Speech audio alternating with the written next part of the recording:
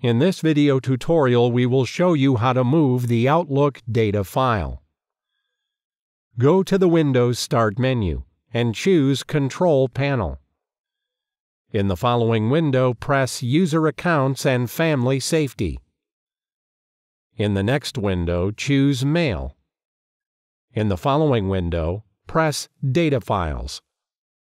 In the next window, select the account you wish to edit, and press Open File Location.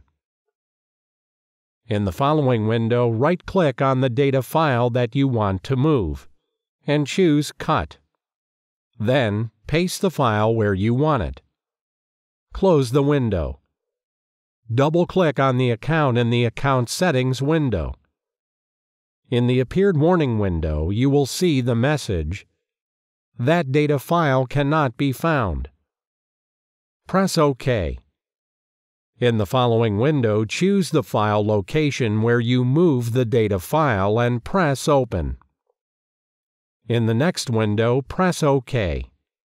You can also move your other data files if you have a few accounts. Select another account and then press Open File Location. In the following window, right-click on the data file that you want to move and choose Cut. Paste the file where you want it. Double-click on the Move Data File account. In the warning window, press OK. In the next window, go to the location of the moved data file, select it, and press Open. In the next window, press OK. Now you know how to move your Outlook data files. Leave comments and send your questions to our email. This was a Howtech TV tutorial. Thank you for watching.